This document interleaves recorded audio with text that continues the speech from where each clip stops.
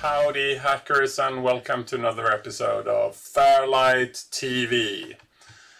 This time we're going to dive into reassemblers again, but first let me just point this out. So there has been complaints that the loading picture of the game FairLight, which is what you see in the background, that I previously used was the Spectrum version. To be honest, I think it's the correct one with a bit of oversaturated colors, so it looks Spectrum. I've taken another frame grab of it, and this is using another palette. And yeah, so it's the same picture. I took the screen grab on the previous one, and this screen grab I've also taken from loading picture from the Computer Brains version of the game, actually. Well, anyways, you haters will always hate, but this is the correct one, and I hope you like the palette better with this one. Let's dive into the topic of today, so reassemblers. I've had a previous episode where I discussed reassemblers, and the point of that one was regenerator. Now we're going to look at something which is in active development. It's also kind of more modern looking and modern working. I'm not saying that's a good thing always, but it has its clear merits. This is 6502 Bench. It's coded by a guy called Andy McFadden, and it's sort of 6502. It's supporting 6502, but it's rather agnostic to the platform, which makes it sort of different compared to something like Regenerator, which is very sort of C64 centric. But let's have a look. Alright, so welcome back. So we'll have a look at what 6502 Bench is doing here. First of all, the guy Andy McFadden, he's, I would say, predominantly focusing on Nintendo. So his 6502 is basically coming from reassembling Nintendo stuff, but it's the same 6502. So the disassembly or the reassembly would work basically the same, but there are, of course, a few special aspects of each platform. So on the C64, a program file, that's a native file system or file format that has the load address in the beginning. That's seemingly not the normal case in Nintendo. It's because his normal assumption is the fact that you just load a binary piece and then you need to define stuff. So he basically sees that as metadata. And I will not bring this conflict or discussion I had with him, but the way he treats it is like he extracts the first 2 bytes and has a special handling for them, as if they were 2 bytes added, like metadata added to the file. And for me this is sort of weird, because you could just set the org as per this and you would be done. But yeah, let's skip that discussion. Andy has done a great program, and I shouldn't complain about this very special aspect where we sort of disagree. He's trying to parse the file, assuming it's not assuming anything. But what he has found here is that the start address is also the start address of the file is also sort of the start of execution. And what his program is doing is from the start of execution, where you set an execution point, he parses the entire operation of that program, tries to traverse all the instruction, and doing a brilliant job at it. So it's not like you set a start and a finish and define that as code. If you do that, you would cause the problem, a number of problems for the program. You just set the first address, and then you set this is code, and then that traverses. And it's done a bit of that already. And I will now help you with a bit of special and quite difficult to find in the manual kind of UI stuff. You double click here on the JMP, so for jumping to this address. So here you suddenly see that you have jumped here, And the program gives you a bit of background of this, what this is, and it also gives you reference.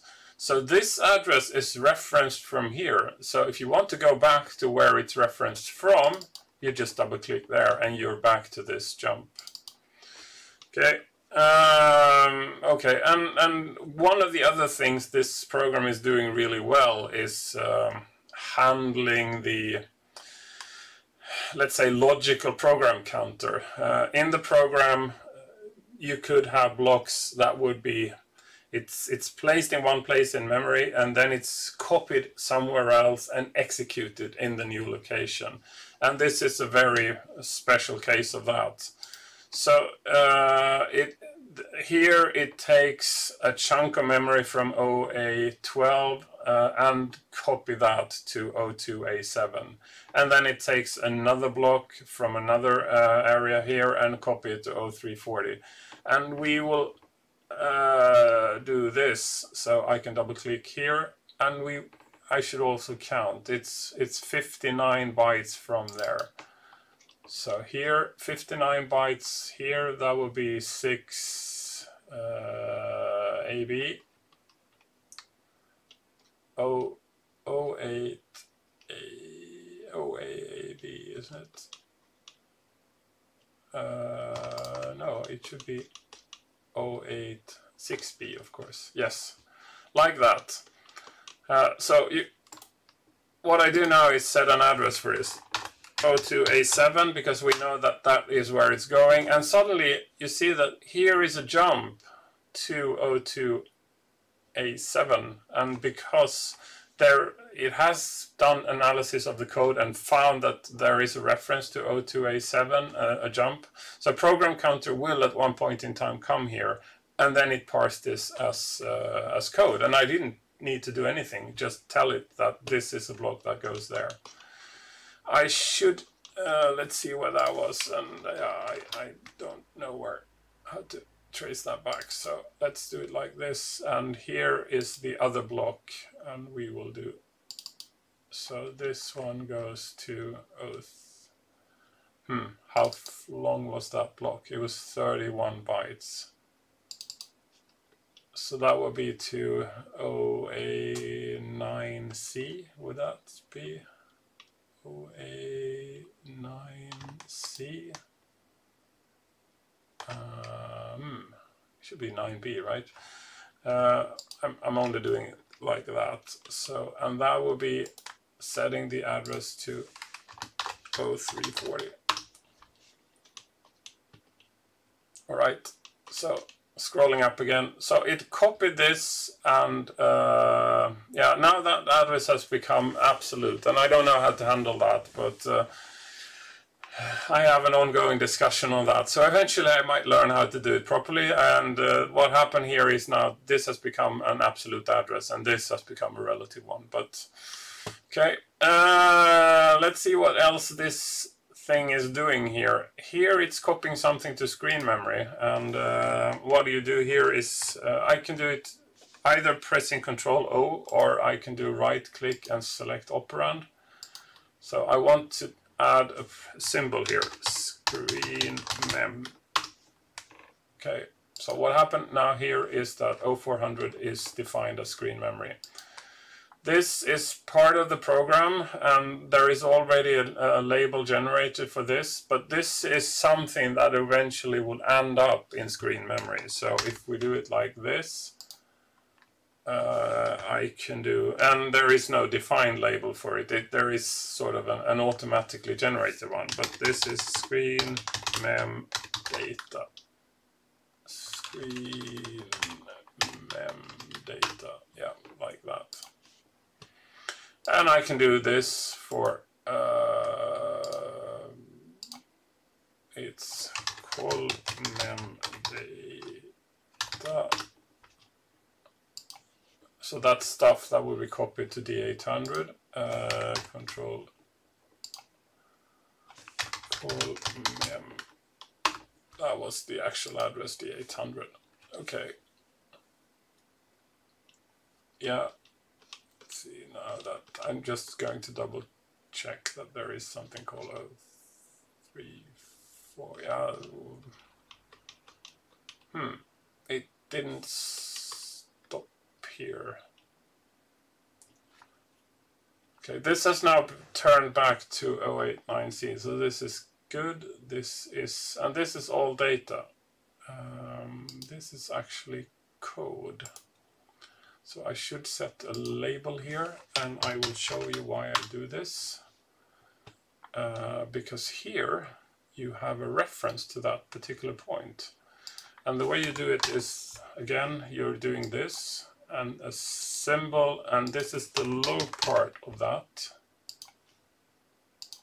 And this is the high version of that. So here you set the low byte and high byte into the NMI vector and point them to this particular point. So and this is actually code. So what you do is you set the address as a code start point. So yeah, it's a very short piece of code because it's only doing a return from interrupt. But there you see that is a way where you need to outsmart the logic by guiding the logic that this is actually code as well, and you know that because the NMI vectors are pointing there, or the NMI vector is pointing there. And so this is now defined as code, and you saw how I did it. I set this as a code start point. There are times where you could need to define a code endpoint. This is not one of those occasions, but that's how you do it. You set a code endpoint, and the rest will be treated as sort of unknown. One of the other things you might want to know is that if you have one of those jump subroutine to print, where the print routine fetches from the stack where it came from and uses that to store a zero-terminated string, then that becomes inline data. The string becomes inline data. So the jump subroutine to print, and then you would see a string, and then suddenly code starts after the zero of that zero termination of that string. It's not an uncommon way of doing sort of inline data for print of strings. There you select the start and the end of that string, and you select that as inline data. I'm not going to do that here because that would trash up what we have on the screen now. So that's, and then if you define it as inline data, then think of it like the logic analyzer of the running program. It's skipping that and then started treating everything after the string as something that could potentially also be code. So that's how you do that. Screen mem data and the color memory, all of this would be defined as single byte binary data. But this is also where you have the opportunity of selecting. This is a block of screen codes. This is a block of reversed characters. Here you would have the opportunity of selecting a null terminated string. So if you have something that terminates with a 0, that is a string, you select that, but the option is only available if the program realizes that you have selected a 0 as the last byte. Otherwise this is not available. So as I've selected a lot of data here, that option is not available.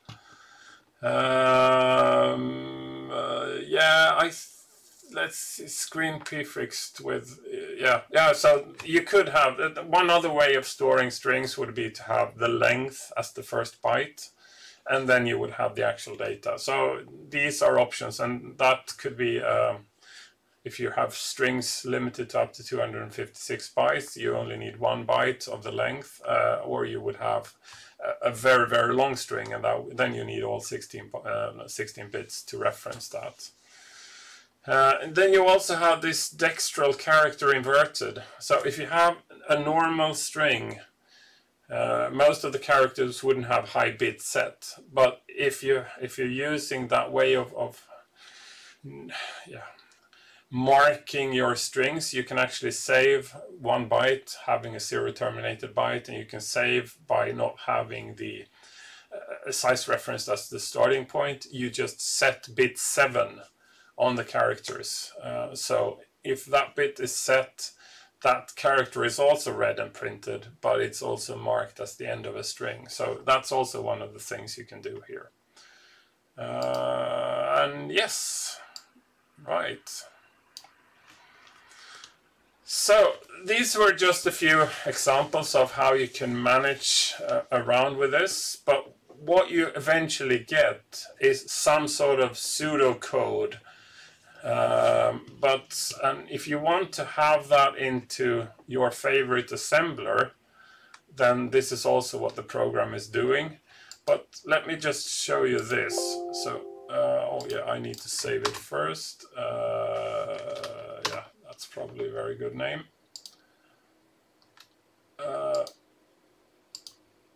So what you do here, it supports a number of assemblers, Turbo Assembler, Acme, CC65 and Merlin. So let's just do this. And so what you do here is you generate a source, and this is in Acme format. And when you do this, it runs the assembler and makes a binary compare with a binary source file. And if the source you see on the top of the screen assembles into a binary identical file, then there is a high degree of probability that your reassembly has sort of at least addressed a number of the potential issues of reassembly. So this is a good sign that the output matches the input file. All right.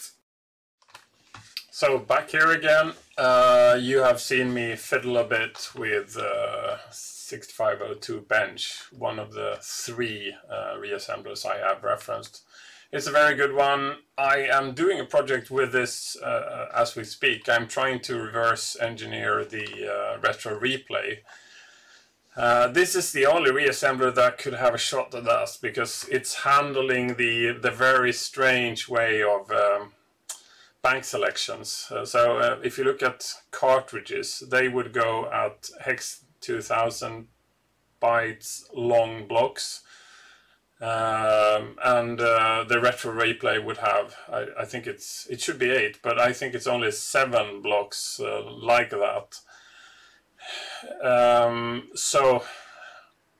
And if you try to feed that file into Regenerator, it would choke. It wouldn't be able to handle that. And so 6502 bench is doing a really good job at handling what is the internal reference with inside a scope and what is not. So yeah, at one point in time I might have a working reassembly of retro replay, but again, don't hold your breath. It's not something I do actively, it's just something I revert to when I don't have anything more useful to do.